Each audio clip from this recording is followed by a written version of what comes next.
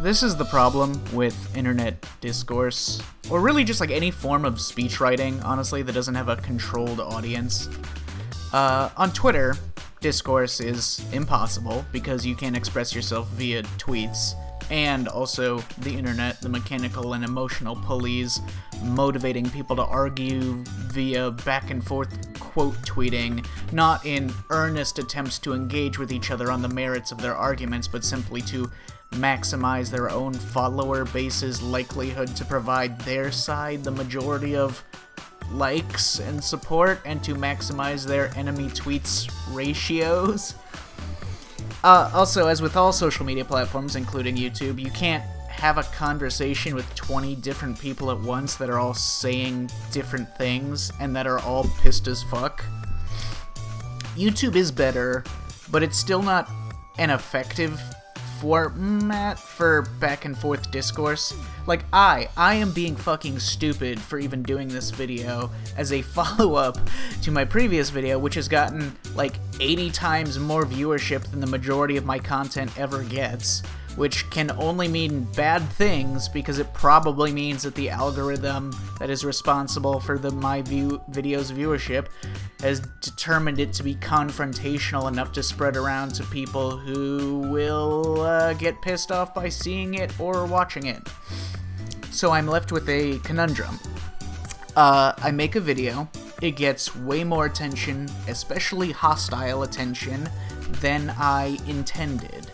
However, I want the video to encourage discourse.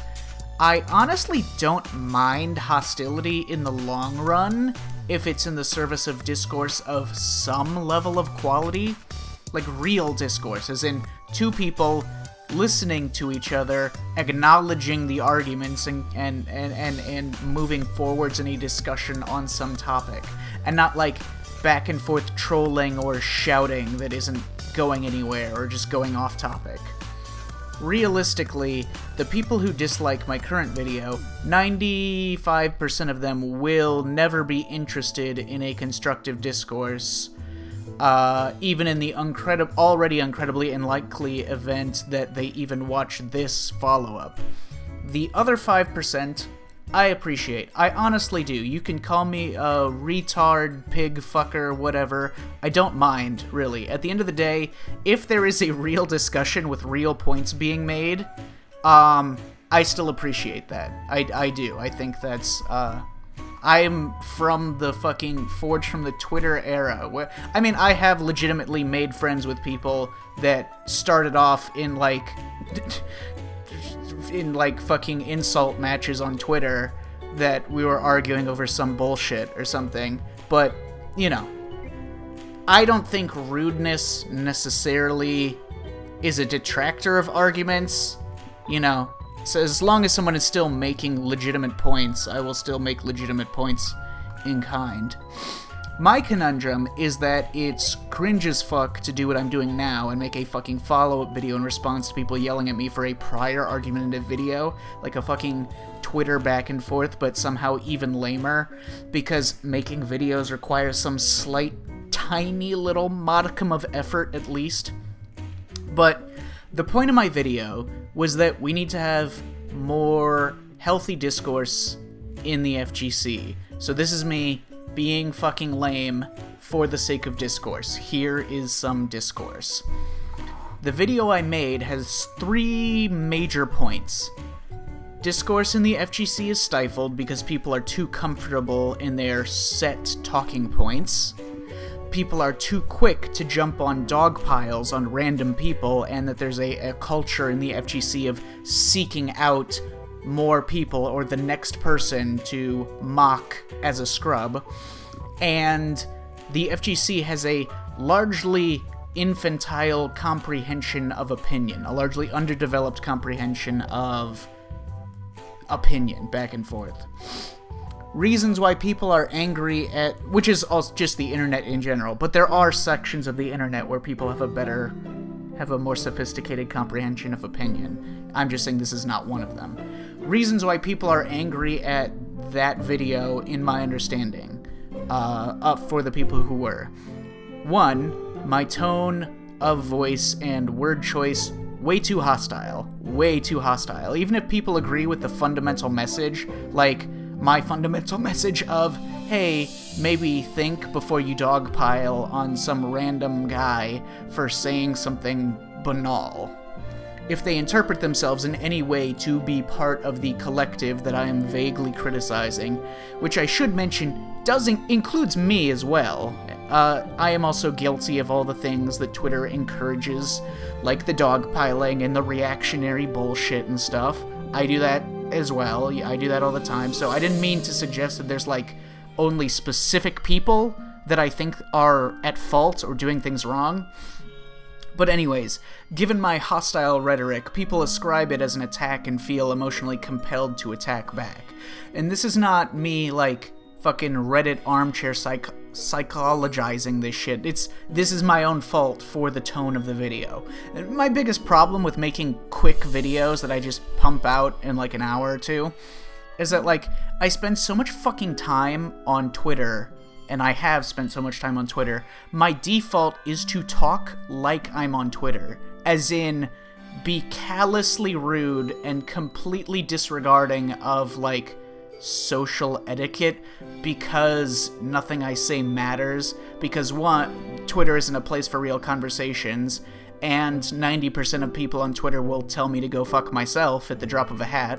I might as well do the same, for the same cathartic dopamine reason that they do it, which doesn't work as well for YouTube or anything else where having an aggressive tone may generate some attention, but it will never be good at fostering good faith dialogue, in large part. I mean, even the people that were fucking agreeing with me in the comments of my video, I still don't appreciate, because they're a little too, hostile reading, to the indicative. But anyways, I also, like most people on the internet, tend to exaggerate my own personality to ensure that I am expressing myself, and like every fucking person has their own internet persona, their caricature of themselves, which means that when I'm making a video, I find myself, maybe not intentionally, but I find myself going out of my way to sound more aggressive in the parts where I am coding aggressive to communicate my personality and my tone in some fucking roundabout way of thinking that people would interpret it as a characteristic of personality, like a fucking character in a TV show who is written to be aggressive so the audience recognizes their traits and passions, and not just any random asshole being a dumb random asshole. This theory only makes sense with an established audience. Like, for example, in fact, the video I posted, the latter half, is the very thing that I am stupidly envisioning, which is clips of Digi and Jesse being exaggeratedly aggressive for comedy and entertainment value, of how amusing it is to see them be drunk and being over the top and letting loose and such, which is not a comedic tone that I am skilled at capturing, nor does it work in an argumentative type of video where the purpose is to make a genuine criticism of something, nor does it ever work for an outside audience. 2. Second problem, referring to Sajam explicitly. Although I did also mention Infilament by name, and not a fucking soul stood up to defend that guy, which does make me chuckle. But anyways, I'll explain what I meant by this in a second, but this is mine own fault for 2 reasons. A, there's an ironic problem here where if I don't use a specific example of something that I am criticizing, people will not have a clear image in their head of what I'm actually criticizing. If I don't have a specific example, I can only talk in generalizations and a certain level of vagueness. So if I lack explicits, I'm vaguely describing things, and people are psychologically more likely to assume that they, or something that they might support, might be within a range of interpretation to match up with my vague descriptions. However, if I do use specific examples, well, okay, 2, like, potential problems for that. 1, if I were a large channel, which I am not, but if I were, I would be doing the very thing that I am criticizing in that video, which is pointing to someone and leaving a window open for my followers to harass and insult that person. But for someone like me with a small channel, I risk more of what happened here, which is making an enemy of the thing that I am explicitly referring to. And B, and I know this is fucking stupidly structured because I'm on my fucking alphabetical list of reasons for why it was stupid of me to mention Sajam by name within my already numbered list of conflict points within my original video, but whatever. B, I just mentioned Sajam out of sheer laziness to do more research to find explicitly clear examples of bad behavior to put on screen and observe. Just laziness out of my half-assedness of my video. I referred to Sajam in an insulting way, which is just purely incorrect. Uncalled for, not fucking accurate, not good, not what I... While he does fit within my overall critique, and I will try to explain why better. He's not like an asshole or anything, he just represents the thing that I was trying to talk about, so it's completely uncalled for to be rude about it. Some people misheard / misinterpreted my other explicit statements. I did mention scrub quotes by name, but I didn't and wasn't criticizing scrub quotes. In the video, at least, I wasn't. I cited scrub quotes as an example of how there is a culture in the FGC of looking for scrubs to make fun of, right? Which is there, you know? And in scrub quotes, most of those guys are scrubs who are actually being douchebags, and like, yeah, they're stupid and they're easy to make fun of, right? But my point is that that's a culture that exists in this community, which is unique to it in a way that, like, you won't go on film Twitter and find people fucking, well, I don't know, maybe there's some niche accounts you could, but there's not a scrub quotes type thing to look for people to make fun of in a lot of other communities. I said in my video that there are tons of scrubs, alright? There absolutely are. There are tons of fucking scrubs. There are scrubs as in assholes, idiots, whatever. I didn't say there aren't scrubs, you know? I didn't say that anyone who gets called a scrub is like an innocent bystander. There are tons of scrubs who do and say douchey things. I just meant that there is a strong anti-scrub culture, and sometimes that culture bleeds over into harassing people who don't deserve it, and is part of this larger culture of assuming that rhetoric outside of the accepted ideas of the FGC's meta, that anyone from outside of that must be a scrub. Now, if we were going to get into it, I don't love scrub quotes. I do think that, like, maybe 15% of the time or more, the people who are highlighted by scrub quotes don't really deserve to be mocked by a huge group of people. Some of them are just people that, like, don't really know how to play the game or whatever. There are some people that are like, this guy's not being an asshole, why are you putting him on here? I generally don't like mass bullying.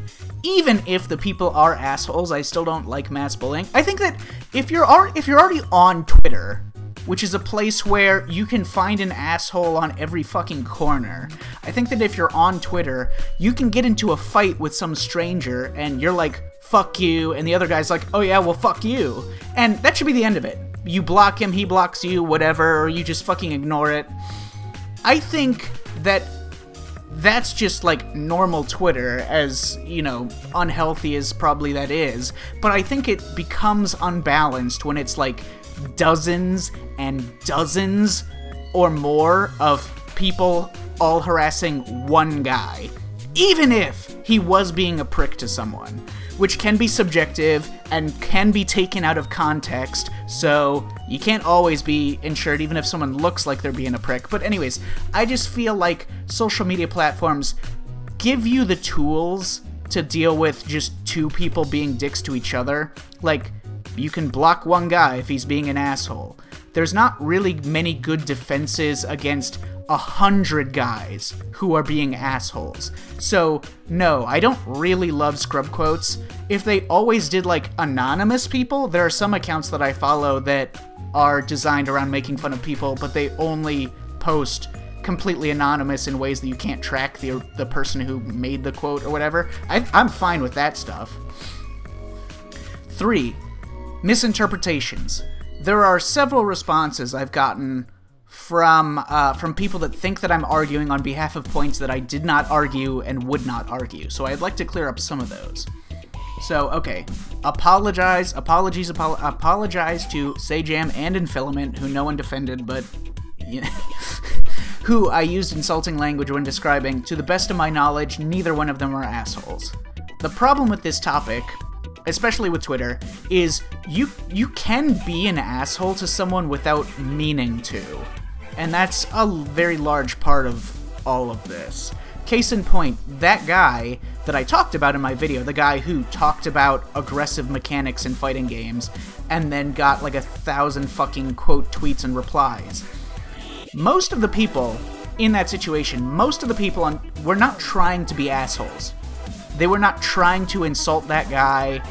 They were not whatever. They just see something on their feed, they see someone else quote tweet it, and then they see it, and then they go and quote tweet it, whatever. They see something, and then they state their own opinion. They just see it, and then they say what they have to say about it.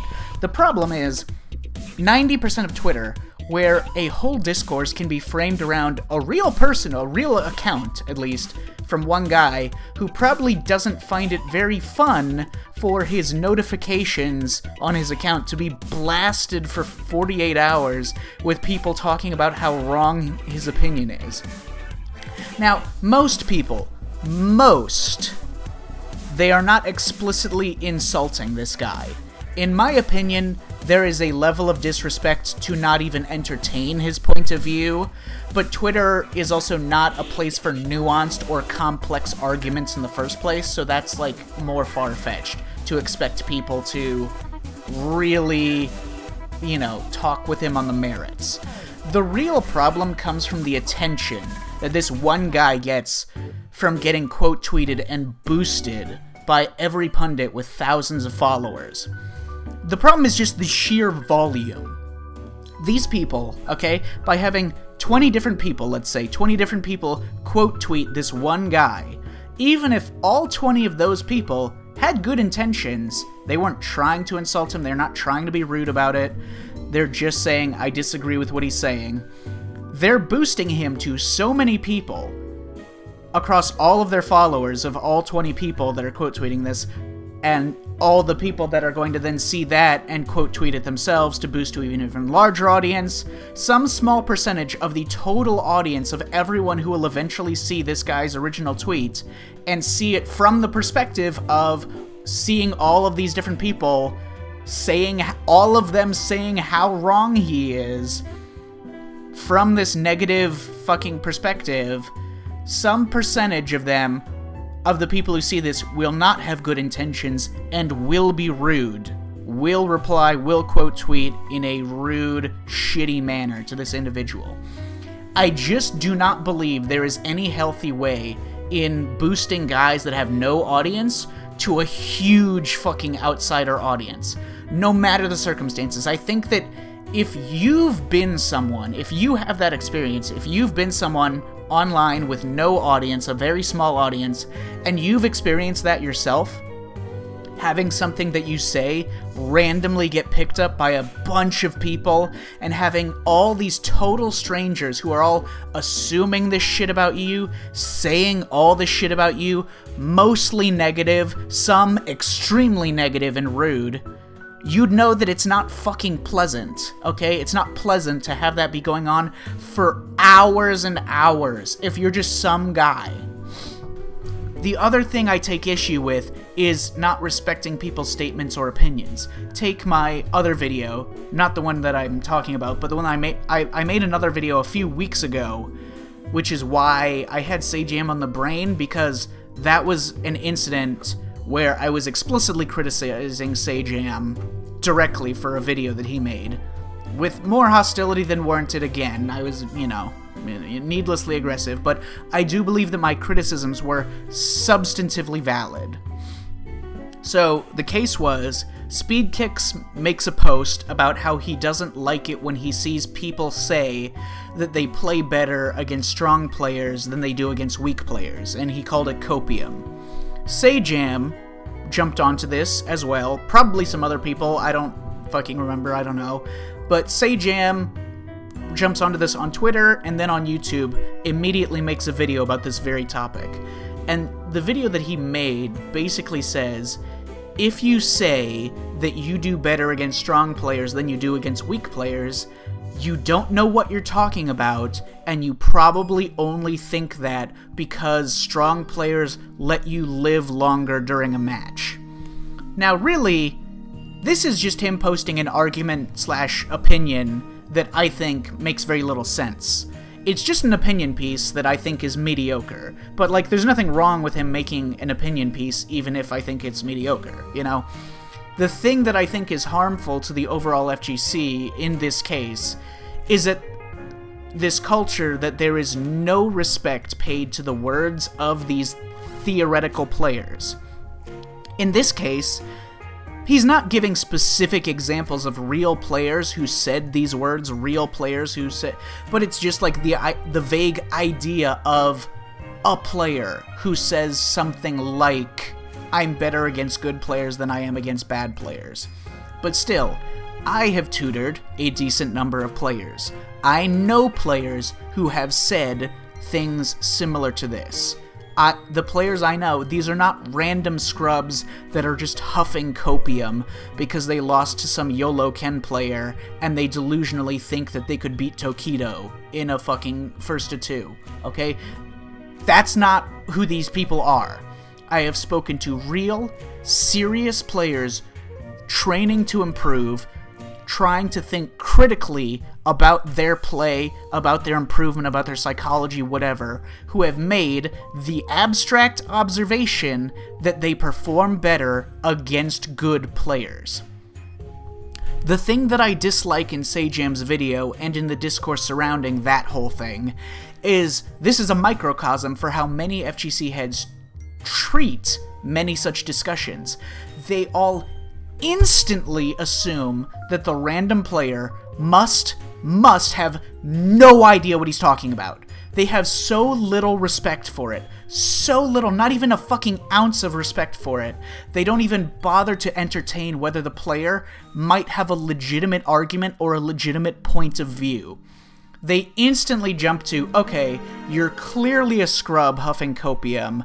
Let me make up some reasons for why you delusionally think the thing that you're saying. This is a perfect example. It stifles dialogue because rather than someone having a serious conversation with a person who says something like they do well against good players and poorly against bad players, rather than have a dialogue about it and try to deduce what's really going on and treat them as a fucking human being with a legitimate point of view and engage with them in good faith, they just make content in bad faith to explain why anyone who would say such a thing is just wrong and dumb. It's passive-aggressively condescending to some collection of people, and it is anti-dialogue because it assumes that no one could offer a legitimate argument to support their claim, so they're not even worth talking to. This specific example is also annoying to me because it's just a bad argument. Now again, bad arguments are fine, they aren't like an injustice or an offense or an evil or something, but that's just why I felt and feel more negatively towards this specific example. The explanation that Sajam gives in his video is a complete fiction. He says that players who say they do better against good players only think that because they survive longer in a round because good players are more careful and thus play more reactively and slowly. This is a theory that he's positing based on zero evidence, zero real players who have ever had this lived experience, no case studies, no evidence, nothing. I guarantee he has never talked to a real player who has said something like this. and then determined that the player was tricked by the round timer after observing what is going on in their psychology. He very clearly just made up something that he thought sounded kind of reasonable to him in his head, and used that as a video for why these people don't know what they're talking about. Now, as someone who has tutored players on different levels, a more reasonable explanation for why a player would think something like, I do worse against bad players than I do against good players, is because a number of potential reasons. They get flustered and at extremely aggressive play, they are too stubborn when dealing with gimmicks and that are repeatedly forced upon them and don't adapt fast enough when the same thing is thrust upon them over and over. They don't know how to set the pace of a match, but they have a vague idea of how to respond to certain actions, so they can perform better against a player that sets the pace for them. But if they're in a situation where they have to create the pace, they have to create the opening, they're playing a player who makes weird decisions, weird off-meta decisions that they don't understand, that they can't read, that they can't get the vibe of, they feel lost, and are more likely to lose a grip on their game plan, and crumble psychologically, and be awkward and uncomfortable. This is even a phenomenon in sports, like tennis. Newer players that haven't learned how to do everything yet, because there's lots of different skills in any sport and anything you have to learn. You can learn how to do one skill really good and be complete ass at another skill that you haven't learned very well yet. Players that have learned how to do some things decently, but not everything. There's a phenomenon where, in tennis, players can return shots fairly well at their opponent's pace, even opponents that are more experienced and better than them, but they struggle to change the pace to their benefit when given an opportunity, a case in which they can be more easily defeated by slower shots rather than more serious fast shots, because they understand and can moderately execute returning a ball at the same pace, which doesn't require any additional exertion, versus taking a slow shot and turning it into a fast shot, which requires more accuracy and specific motion. In Sajam's video, he explains his theory based on the difference between fighting, say, a gold-ranked Ken and fucking Daigo Umehara. This again shows the misunderstanding and the lack of basic respect to even ask these players what they mean. Most players who say, I do worse against bad players, one, they're not wrong. The first misunderstanding is that it's a matter of winning or losing. They play worse in that they perform worse. They react slower. They make more mistakes. They miss chances. They have a worse pace. They have a worse overall approach to the match. It's not that they lose more often to bad players, quote-unquote, whatever bad means, if it means lower ranked, if it means people who play in like an obnoxious way, in their opinion, whatever. And it's not that they lose to bad players, but they win against good players. It's that their own abilities drastically decrease when they are uncomfortable. And all it takes is to look at their replays to see this in action.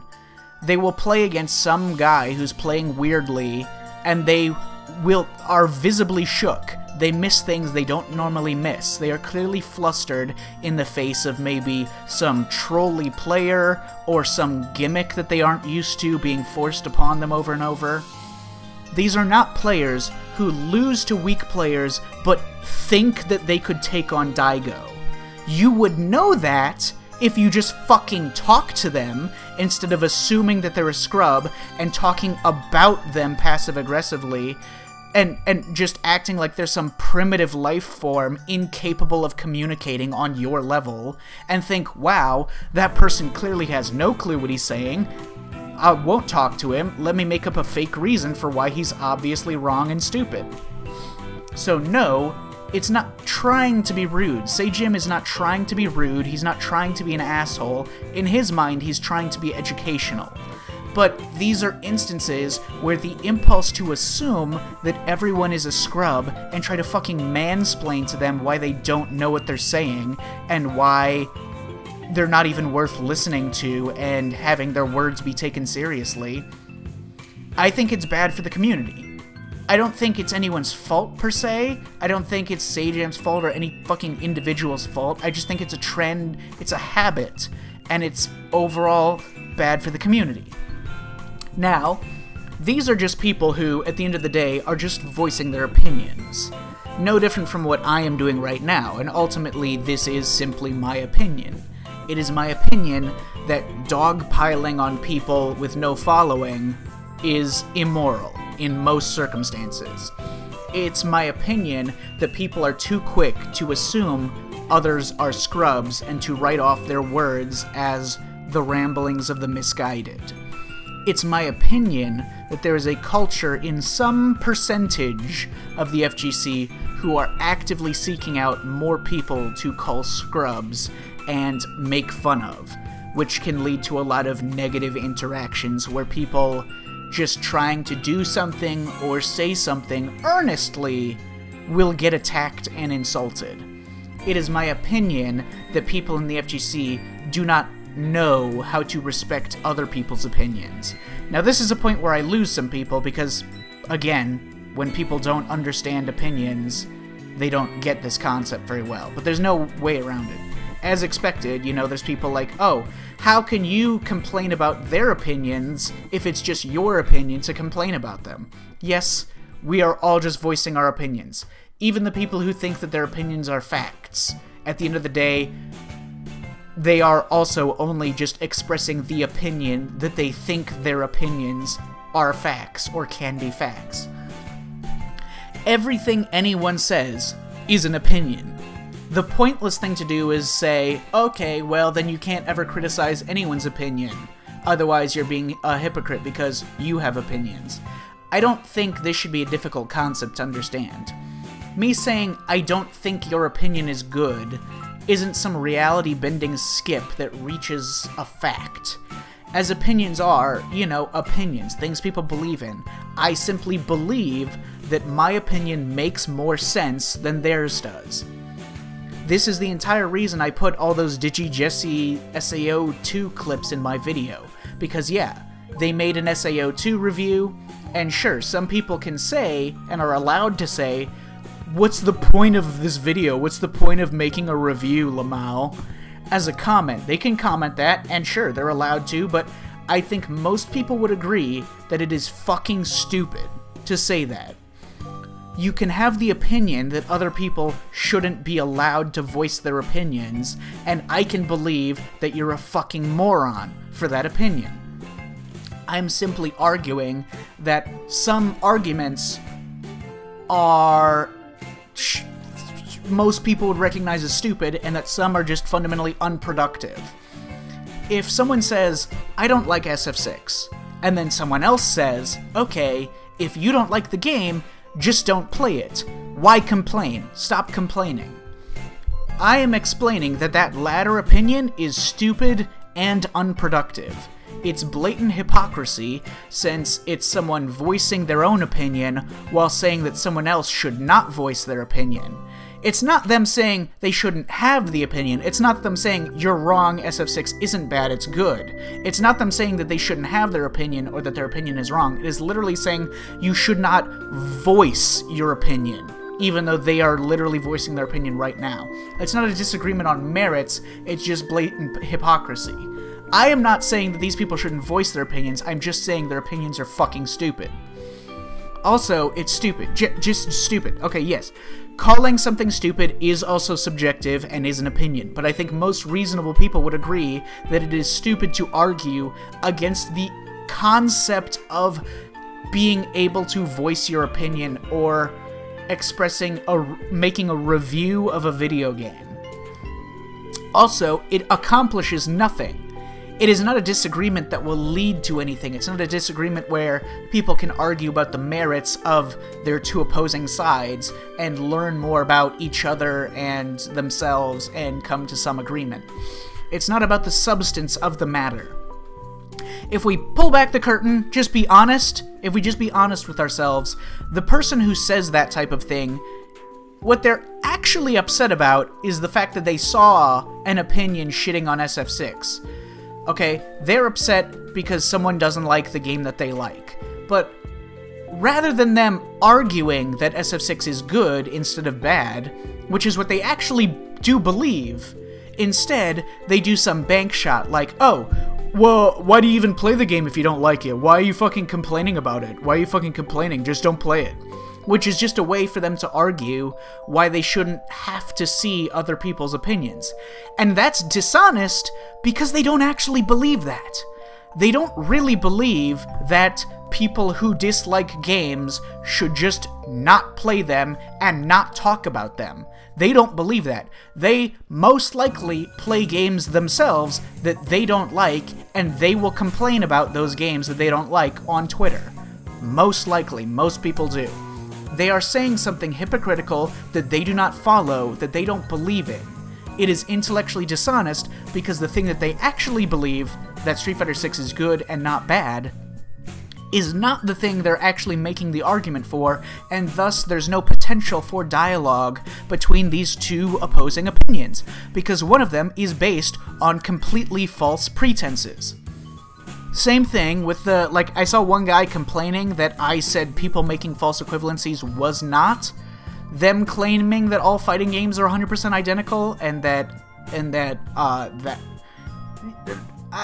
know that they don't say that, and I know that the point is that if you asked someone if they think all fighting games are 100% identical, they would say, no, they're not. I was just illustrating the logical flaw the logical flaw and the natural conclusion of what they're doing, which is jumping to false equivalencies. It's far from just like the recent conversation around neutral skips and drive rush. Anytime anyone points out something or makes any claim about how a fighting game is, in a way that some people might interpret as a criticism, even if it isn't one, there will always be some people making false equivalencies. Take throw loops in SF6. I remember the same thing happening when people were talking about that. Players, including pro players, a lot of pro players were complaining about throw loops in SF6, and they were saying that they were boring and unfun and whatever else. And then some section of other people were like, oh yeah, well, other games have had throw loops too. Checkmate. This is once again dishonest.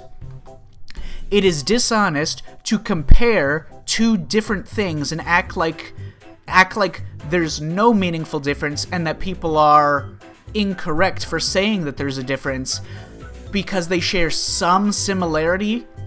Every game is different. Throw loops in one game can be very different from another game. The damage, the defensive options, the risk-reward, the details of the situation, they all contribute to the two games being different. Two games can have corner throw loops, and one can be way, way, way, way more fucking oppressive than the other one. It is dishonest to compare things based on these vague, overarching concepts with no regard for the details and the statistics. At that point, you might as well say that all games are 100% identical if you say that one is no different from another based on such vague, inaccurate reasoning. Because the original statement was, this game is different from another game, and they're saying, no it isn't, while using this bullshit false equivalency. They are claiming the games are the same even though they aren't. This is another case where the arguments being made are both stupid and reductive. They are stupid for comparing apples to oranges and ignoring the very different situations formed by the overall collaboration of all the details that form the specifics of one game to another, and they are reductive in that it's just an unproductive thing to say. It stifles conversation if every time someone says anything, if someone says, this thing in a fighting game is like this, or, oh, let's just take a criticism to simplify it. Let's say someone says, this thing in this fighting game is too oppressive, and someone else says, oh yeah, well, something sort of similar has existed before in other fighting games, so you're wrong and shut up. That is yet another example of people shutting down the conversation by using dishonest reasoning. There is very little actual critical analysis of these sorts of things. When that guy on Twitter said that, oh, Drive Rush and Wild Assault and Dash Jab are all examples of a new trend of aggressive mechanics in fighting games, there wasn't a single fucking person who took that seriously. There was not a single person who said, you know what? Why don't we actually analyze this? Why don't we actually study the details of how these things work in their games and how these mechanics exist in the cacophony of details and the situations that it creates, and critically compare them to each other and to other games that have existed in the past to figure out what are the similarities and what are the differences. No one said anything like that. Not one person thought that it was actually worth even thinking about. It was just 100 different people all saying the same thing. All saying, you're wrong, neutral skips have always existed, these games are no different from the old games, shut up. And that was the dialogue, quote-unquote, that occurred. Why did this happen? Because people are primed to see any observation as a criticism, and to see criticisms as the misguided thoughts of scrubs who are just upset at something that has always been around in order to avoid seeing their own shortcomings as a competitor, because the FGC's social norms only involve approaching every fighting game with the same rationales and rhetoric and ideas. So, I don't like that. I would rather see a fucking video that actually analyzes all these different quote-unquote neutral skips and the technical differences between them and how they're similar and how they're different. I would love to see an analysis of that across multiple games, but that's not what we get, okay? So it is my opinion that these habits and instinctive ways of thinking and reacting have the effect of stifling healthy dialogue in the FGC, and in some cases, either explicitly or passive-aggressively, result in harassment towards smaller players. Either individual players that are getting made fun of and bombarded with fucking notifications and interactions, or players that are called out via bad faith generalizations. And again, I am not trying to blame anyone. These are social constructs, not the actions of individual bad actors in most cases. These are psychological traps. I'm just saying, maybe we could go out of our way to do better in these areas. That's about it. See ya.